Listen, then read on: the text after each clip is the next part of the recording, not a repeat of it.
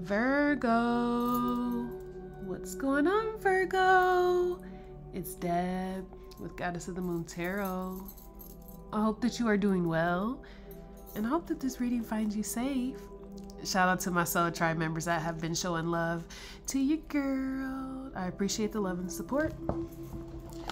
Okay, Virgo, so let's see what is going on with the Topsoil Tuesdays this week, okay?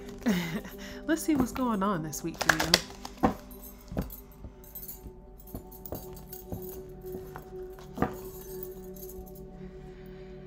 Looks like you're going to be blossoming.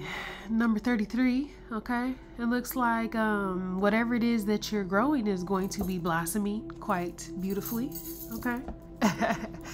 That's nice to know. I don't know exactly what it is that you're putting work into, or if you're just gardening. You could just simply be gardening, and you might be gonna, you know, have a nice little harvest once you get your fruit in, or whatever it is that you are growing, right? But let's see what the KEMETIC has to say about this blossoming energy that's coming in for you this week.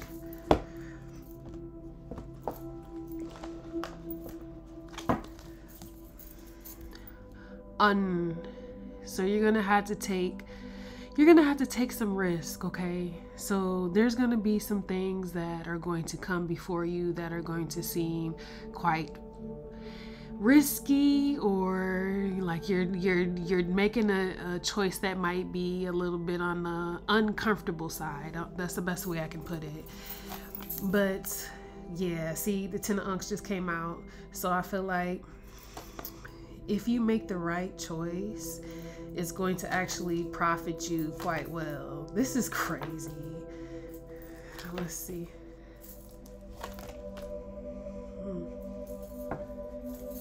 Yeah.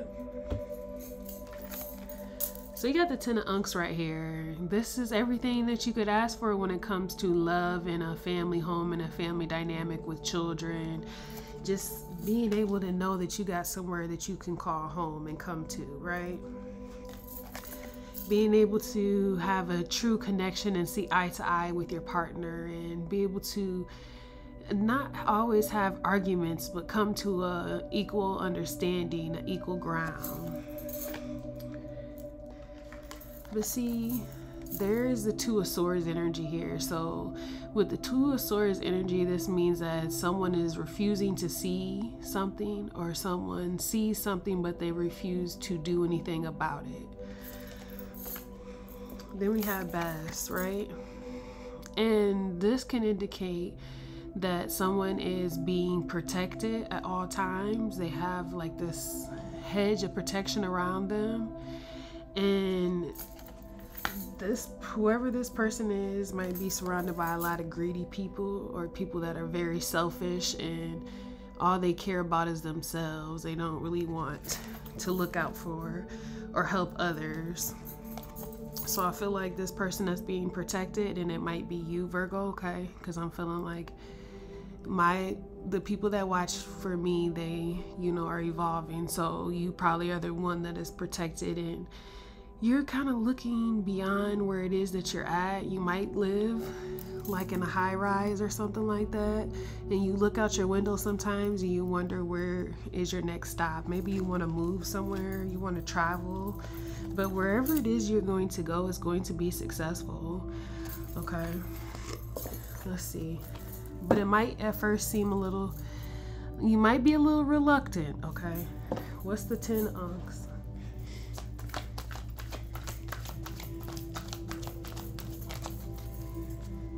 Yeah, the Goddess of War is here.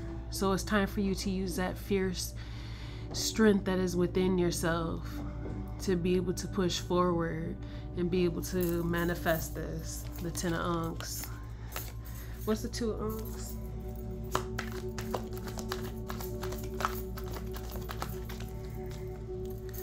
Tahuti.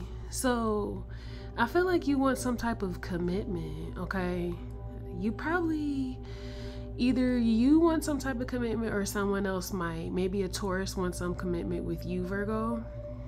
But if not, it could be that you're just establishing laws within yourself. I mean, Tahuti is the record keeper, so whatever it is that you're choosing to do, it's like you're making a contract up, or you're signing some type of deal to yourself, or it could be physically, okay? Some type of law that you're making for yourself.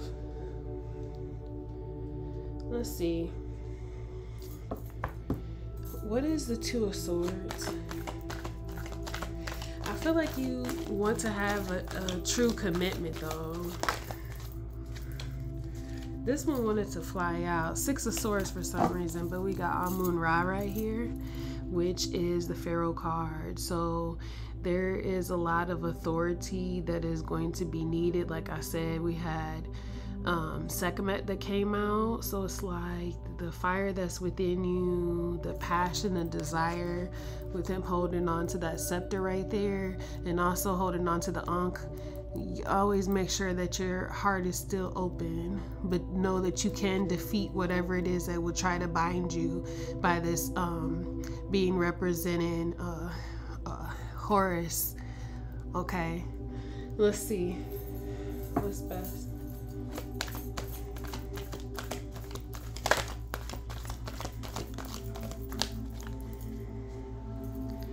The King of Swords, exactly. Libra, Gemini, Aquarius, you have a defense that is around you, that is protecting you, ready to go to battle for you, ready to fight and to defend. This is Ramses, okay? He don't care if he got two people behind him, he gonna win, okay?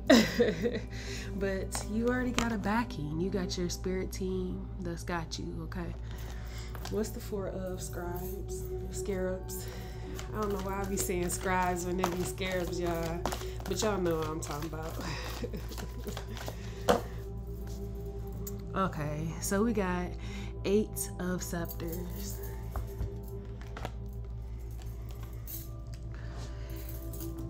I feel envy here because this is coming from people that already hold back their energy.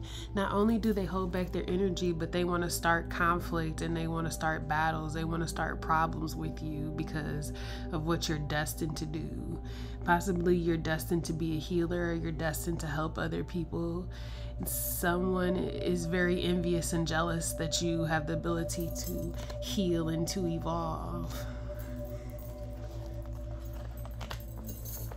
They probably go around telling people things. They probably try to spread a lot of things to try to get people on their side, because most people that do that, they're the ones that have the problem. Because why are you trying to get people on your side if you're the innocent party? You're trying to make yourself innocent by recruiting others. This is what this person does. What's the Two of Scepters? You don't even care. Like they trying to come, look, you up there, you're inside of this thing right here. So they're down there trying to come up towards where you're at. You're at a castle looking beyond the castle at something else. They trying to get to the castle. They don't even have their own castle, okay? What's the Two of Scepters?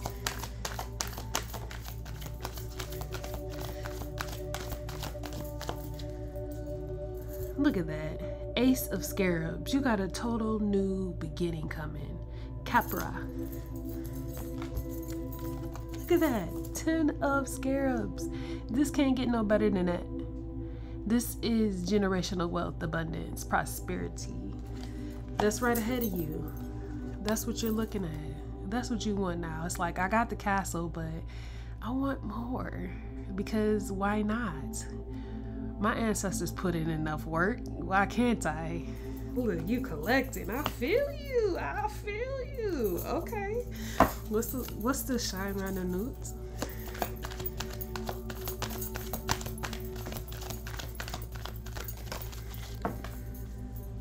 Eight of Scepters. You got a lot of people that are talking about what it is that you're doing because they have never seen this before. You know what I'm saying? People having get-togethers. You got people confused.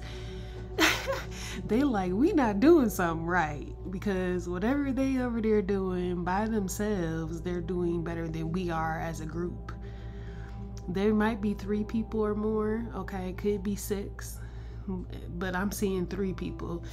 they come off as happy and they partying and they going out and they having a good time, but behind the scenes they can't work together. These people, if they was having a good time and working together, it would be like this. No, they can't work together. So you're on the right side of the wheel and it looks like someone else is on the opposite side of the wheel. Let's get you a shamanic.